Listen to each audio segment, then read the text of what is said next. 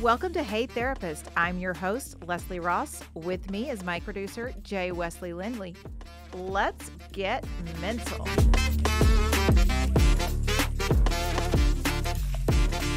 Hello, everyone, and welcome back to Hey Therapist. This is episode 21 and possibly 22. We'll see. We may be split into two different episodes depending on how long we get to talking. Yeah, not sure I'm that interesting, but let's try. I think you are. Of course you are. I don't know. So this month is Substance Abuse Prevention Month. It is. And so what we're going to do on Hey Therapist is talk to some individuals who have struggled and overcome. Just about everyone out there has probably struggled with addiction at some point and substances. And I know that I have, and I know April has, and she's going to tell her story. And then we're going to have, Jen's going to come on and talk about sobriety and being sober. She's going on well over a year now. Awesome. So we're going to have her story and then see what the rest of the month brings. This episode, we are going to be talking to April, and she is going to tell us her story. And I know April through work. Yes. She was at the place that I recently, or the most recent place I've started working has been over a year. It's going on like 3 years. And two. Yeah. Yeah.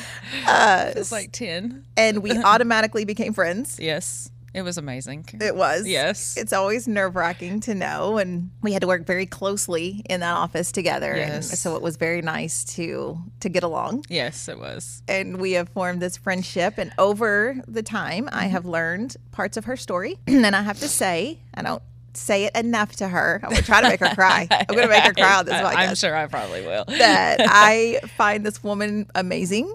And what you. she has done and gone through is pretty amazing. And that's why I have invited her to come talk about her story. Yes. And tell me her story on the podcast. Well, look, you already have tears coming. So are you happy?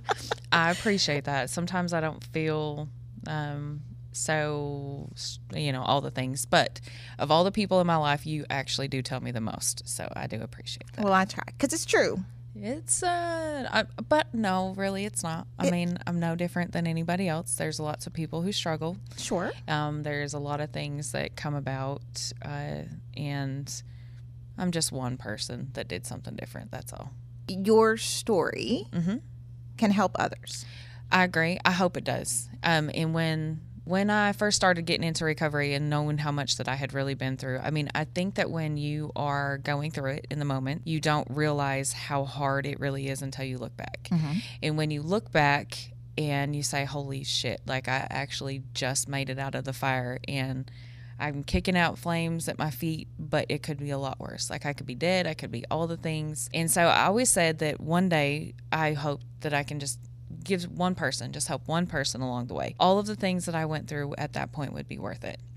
And so I hope that people listen. I know that I'm now kind of in a platform where they have no choice. But, working substance abuse and mental health, I hope that there has been somewhere along the way that is, I'd like to think there is. I hope anyways. I know that I've seen the difference you've made with the clients we had, shared clients. Right. And now you're helping a program. Yes. That is centered around people getting back on their feet. Yes. And doing what they need to do, regardless if they want to or not. Right. To be productive members of society and to help them understand that it doesn't have to be that way. Right. And that is the end result. And letting, even if it's, I hate to say it like this, but just taking a break for those months and getting into a new groove. It's at the end of the day, the hope that that's enough. But yes, helping them when they come kicking and screaming to look at life and say, okay, obviously it wasn't working. Let's try something different. Right. So when did your story begin? When do you think you started your spiral? My spiral actually began, I was 24 years old the first time I tried drugs for the first time. I think it began a long time before that. My mom, growing up, she was an addict. My dad, he did everything he could He was doing the best he could at the time too. He wasn't necessarily an addict, but wasn't there either. Sure. And so then I ended up marrying into, he was the worst. He was a bad addict. Not only that, but he was abusive, all of the things. So I think that I remember the night it happened. I remember it like it was yesterday. I had already had my kids. I was doing all the things. I had no help whatsoever. I was a mom of 3. My mom was in and out of jail. I was raising my little brother. He is 15 years younger than I am. And so, like, literally, I had 4 kids in the house, and I had having no help. And I feel like I had a mental breakdown. I remember sitting behind the door of my youngest son's in his bedroom. I shut the door, and I cried all night long. Just begging for something different. And I finally fell asleep. The sun was coming up, and I fell asleep for a couple hours, and I woke up, and I was like, you know what? If you can't beat them, join them. And that's exactly what I did. I regret that decision every day of my life. We were talking earlier about the need. I didn't think I could do anything on my own. I was so beat down and broken at that point. Life had been, just hell. I was doing it all by myself. And so at that point, I said, you know what, fuck it. And within 9 months, maybe 10, I lost everything, completely everything. So. And what did that all include? I lost my kids. I lost myself, every sense of everything. I lost every vehicle we owned. We lost our house. Everything. I literally went from, I did not have it good. I had a horrible, horrible relationship with my ex-husband. Oh man, it was horrible. So, but from the outside looking in, it was good. Sure. We had a house, we had vehicles, we had all the things. There was nothing left. Absolutely nothing left. So what do you think led you to the relationship with your ex? Because at the time you weren't really using. Right. You were kind of in the life because of mom and you understood it. Right. So what do you think led you to that person? Honestly, it was like one of those, everybody wants to be loved. Has that thing that they feel like they need to be loved, and he showed me the attention. He was a really bad alcoholic when I first met him, and I was a teenager. I was 18. Yeah, I think 18. And so drinking was fun. Sure. It was fun to go out and drink. And then it wasn't until, and then I ended up getting pregnant. It wasn't until, it was probably right after I got pregnant that I realized that he had a major drinking problem. That was something that, it was bad, bad. And he was mean. He didn't, nobody's mean at first when you first meet someone. Right. Yeah, it's not how it starts. Yeah, nobody's mean. Everybody's so great. But then it just slowly got very bad. I think the first time, I'm trying to think back, it's been a long time thinking about this. The first time that I knew that it was like, my mom was in jail. I was pregnant with my oldest, and we were staying in this camp trailer that was not even a camp trailer. It was, like one of those camper shells that go into the back of the truck, and it's dead summer. It's hot as hell, no food, no money, and he would leave me there for days at a time. Like I didn't even have a phone to use. Right. And I think at that point, once I would try to go somewhere, try to do something, there's times I'd have my sister come and get me, and he would track me down, and it was never an okay thing after that. So, yeah, it was that I need you. Don't, I can't do this. But I also didn't have any avenues to turn on. Sure. I had this surrounded by this great big family, but there was nobody there type thing.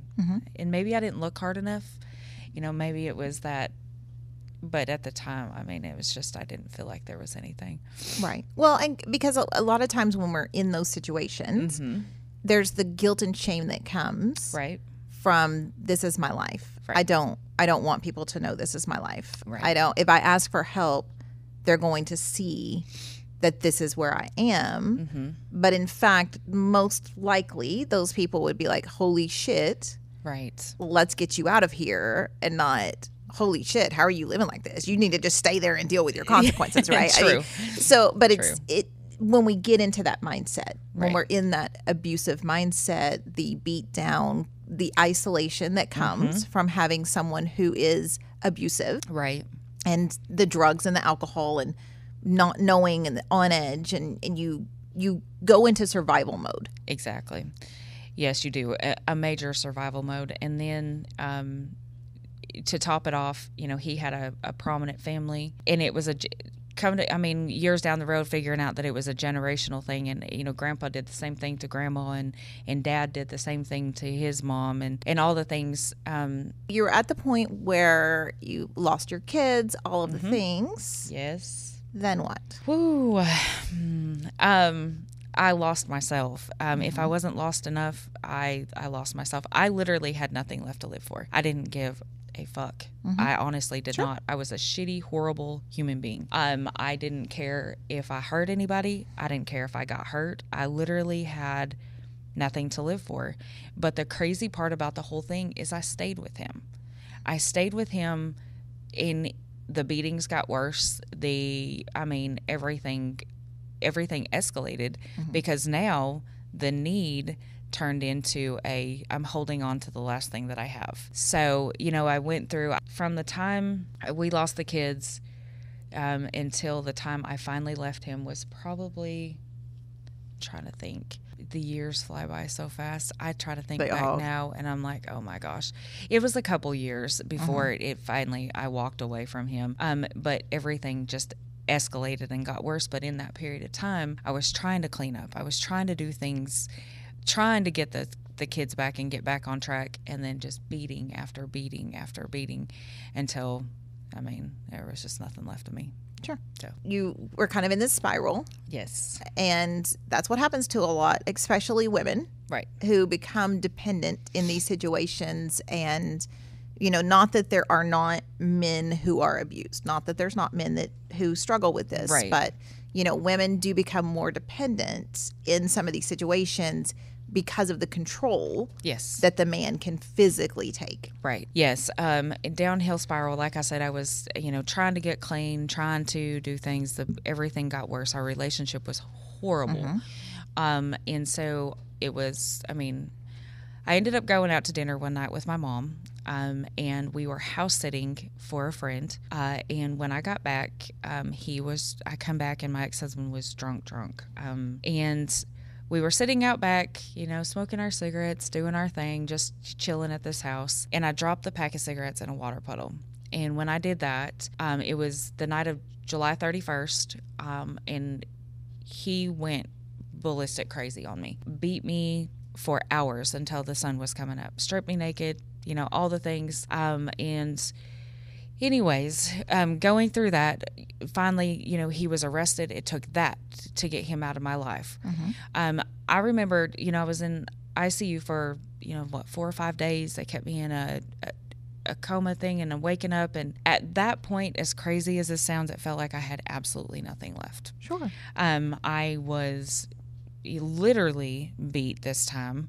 And by the grace of God, I'm even still alive from that. I don't know what made him finally, stop enough for me to get out of that house, all the things. But anyways, so after that, I tried to stay clean. I tried to, I was going to do it. I was going to do it on my own. I was going to do the things. No. I ended up, I was holding down a job, but I was getting higher and higher and higher every day. Sure. Till finally, I was stealing from the company I was working for, started going to jail, in and out of jail. I can't even, there are so many times I've been arrested. Oh my God. I hear people I had to spend the night in jail. That's cute, bro. That's cute. And it still wasn't even enough. I remember my dad picking me up from jail one time. I was in jail numerous times with my mom, and so it was just a thing that, happened. But I remember my dad picking me up one time from jail, and he just I walked out of jail, and I'd been in there for 7 months or something stupid like that. And I walked out and he just had these tears in his eyes and he was just crying. And he was like, when is enough going to be enough for you? And I was like, why do you care? I'm not hurting you. What am I hurting? Right. I'm not doing anything to you. What exactly is it that I should live for? And he gave me a ride to where it dropped me off at some trap house. I mean, Sure. with my friends, and he just stood there. I said, thanks for the ride, whatever. And he's like, here, he said, can I buy you some food? He said, I'm not going to give you any money, but yeah, I was that person. Sure. And I'm not going to give you any money, but can I at least buy you something to eat? And I was like, I just got out of jail, Dad. I'm fine. I just ate. And he said, will you let me come back and buy you dinner tomorrow? And I was like, nah, I'm good. I don't need anything from you. I don't need anything from anybody. I'm fine. I don't need your charity. I don't need your pity. And my dad said, I just want to see you. Mm-hmm. Why do you want to see me? I've heard all the things y'all are saying about me. Why would you want to see me? And he just stood by the car. He let me walk in, and I looked out the window, and he's just sitting there. I think he probably sat out there in the driveway of that house for probably about, I don't know, it's probably a half hour, 45 minutes. Mm-hmm. I never went back out to talk to him. I never, all the things.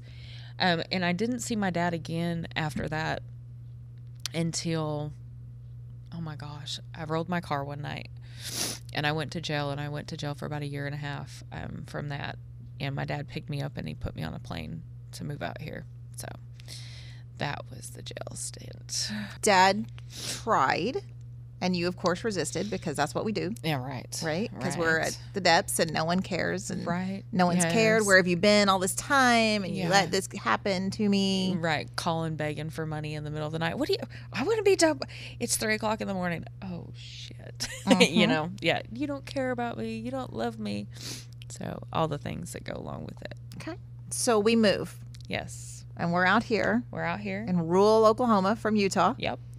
And then what? I finished, when I first moved out here, I'm not going to lie, I kind of got kicked out of the state of Utah. It was part of my, release from jail, get out of here, don't come back, but you do have stipulations. There are things you need to do there. But at this point, looking back, I had started working on myself. I just didn't know how to finish. Sure. So there were things along the way that I had started, but I kept telling Carly and Benny, thank you so much. They brought me out here and they were willing, and they kept saying, well, how do we know you're not going to do the same thing? You don't. You absolutely don't. But I'm not going to sit there and tell you. I'm just going to show you something different. So I move out here. I have absolutely nothing, literally nothing. The clothes I had on, they were even the gels. I didn't have anything. I move out here. I get a job. I start going to therapy. And I actually finished off therapy with somebody out here. She was amazing. She really was. She would laugh at me because she was going to get her master's, and she's like, I'm going to do my, my end thing on you. And I was like, oh, okay. And she's like, you could really teach me a lot, because at this point, we've skipped around and stuff, but I had been through so much therapy, right? So much therapy. And she's like, but anyway, so I finished up some therapy. I got a job, and I have never really looked back. Mm-hmm. I haven't. I've been clean almost 13 years now. Yeah. That's outstanding. Years. It is. It's great. It is. But is it ever hard to stay clean? Off of meth? Mm-hmm. No, absolutely not. Okay. I tell everybody all the time, I could not imagine the feeling of getting high. Mm-hmm. I could not. There is... Obviously, it was to cover up something. I say all the time, nobody wakes up in the morning and says, oh my God, my life is so fucking great. Let's go get high on meth. This is so awesome. Granted, you may be introduced to it at a party or something, and that may be how you get hooked. But eventually you are using drugs to cover something up. Mm-hmm. That pain, that trauma, that all the feelings that come along with it, the shame, the guilt, you're using to cover that up. So I do not think about it. I don't think about getting high. I don't think about using. I do sometimes, the feelings will come back, just because you heal from something doesn't mean it takes it away. Sure. But what it does do is give you an opportunity to look at it in a different light. But there are some times where, memories will come back, all the things will come, and I'm sitting here going, oh, like what would they, like there's that, I don't want to get high and I don't ever want to feel that feeling again. But man, that hurts. Sure. That stuff hurts. Sure. Because we talked about, my dad standing in the driveway enough. And the reality of it was that even losing my kids was not enough. Losing my kids was not enough to get clean. So just because I've been through all those years of therapy and all that stuff, that shit hurts. There is a pain that comes. So Meth was your drug of choice. it was. I know that you have a healthy relationship with alcohol. Have you always been able to have that? Or was it a long time before you allowed yourself to try that? Because not a lot of people who get clean can have a healthy relationship with anything. Right. And I know you avoid pain medication because this one over here with her broken back won't take anything, is always hurting. Right. But the fear is there. It is. Of the addiction. It is. I think that, what they say is true. Once an addict, always an addict. And I will never let myself ever forget that. Have I always had a healthy relationship with alcohol? Probably not. It took me a long time. You go through a program and you go through therapy, you go through all the things, and it's like, do not do anything. You're an addict, right? Drinking, all the things. And I believe that. I believe that, talking about, it took me a while. It took me a good while to trust myself enough to say, okay, maybe I can drink a little bit. And to be honest with you, I think it's because I hated it so much. Like, I also grew up in a culture, we were Mormon. Drinking was not normal. Right. So, like, I don't know. I hope my dad don't see this, but. Sorry, Dad. Sorry, Listen, Dad. Life is prep. I say it all the time. Life is prep.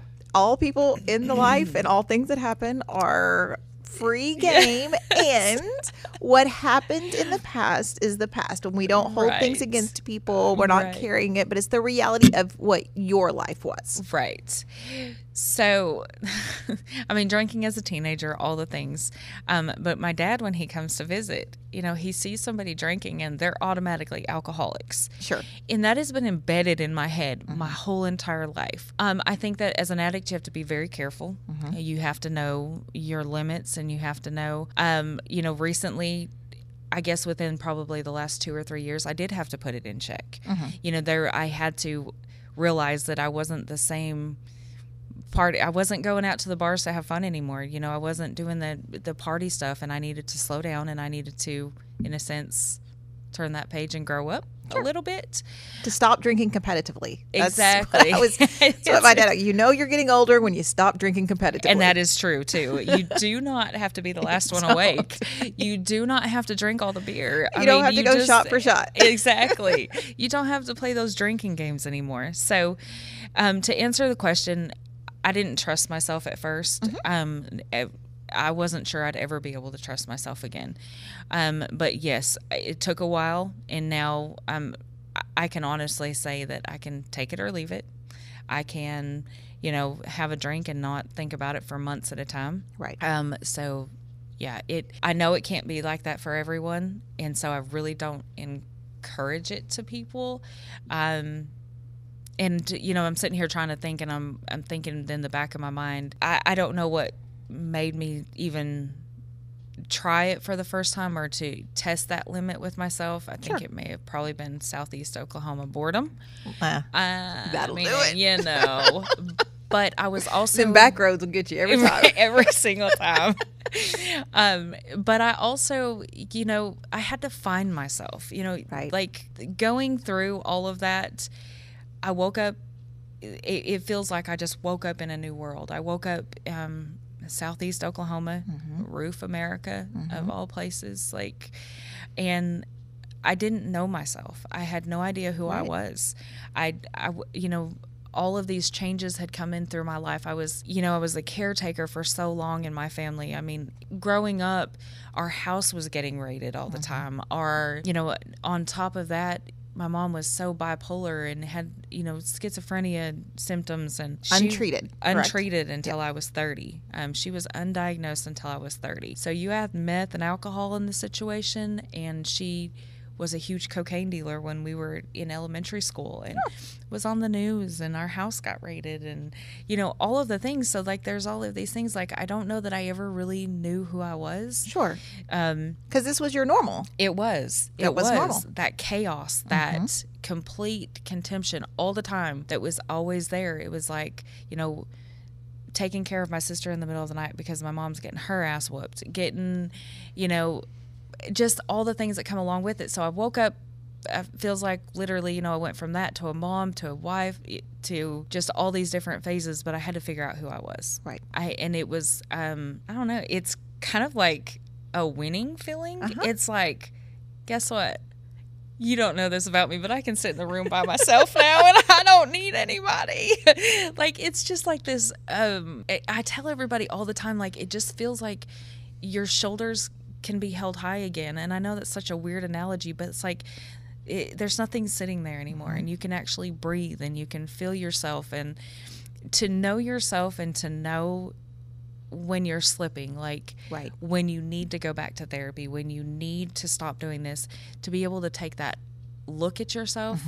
I mean, it's freeing. It is. No, it really is freeing, because, you know, you've said all of these things that you were, but you were never you. Right. You never even knew who you were. Exactly. Because you didn't get to develop in that. And I've talked about it before on another episode where, you know, when you grow up in that trauma and the chaos, you don't really develop into the person that you should be or want to be, because you have to manage the chaos. You have to be a parent. You have to be a caretaker. You have, as a child. Yes. So you don't get to know what being a child is. You don't get to figure out what you want and what you need. Right.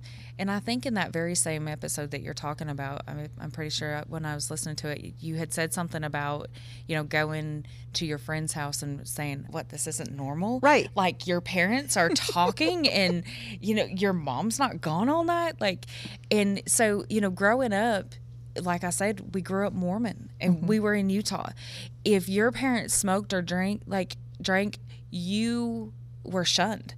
You didn't get to go to the church, you know, like the church activities. And so it was a lot different. And so it was like automatically trying to hide that stuff, begging your mom, don't smoke in the car on the way to school with me. Like, and, you know, so there's, realizing, when you realize that first time that your life is not normal, like when you were talking in that episode, it's a little different. Like, I don't know, but you don't get to develop, and you don't get to do the things. You take on a different role. So, and I think when you talk about the religion, I remember you telling me that when your parents divorced, you guys were shunned, essentially, and so you and your sister, and I don't know if your brother was around at that time or not but yet.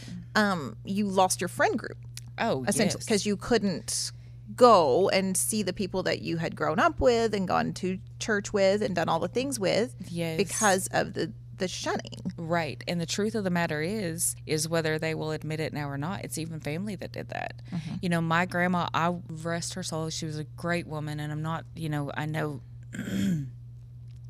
now that as I've grown and learned and all the things, I can honestly look back and say, you know, she was doing the best she could with what she had, just like every one of us. But I remember after my parents divorced the first time, because, they screwed us up twice. They didn't do it to us once. They did it to us twice. So, you know. Go big. Hey, you know, you're not fucked up enough yet. Let us get married and divorced to each other again. Let's try again. Like, oh, God, that's a whole new episode. Thanks for listening. Tune in next week as we continue with April's story. For my producer, Jay Lindley, I'm Leslie Ross. Thank you all for joining us. Please send any questions or comments through the website, heytherapist.com, or email help@heytherapist.com. They may be featured on the show anonymously. Hey Therapist is an SEOK radio production and is for your entertainment purposes only. Thank you for joining us. Make good choices.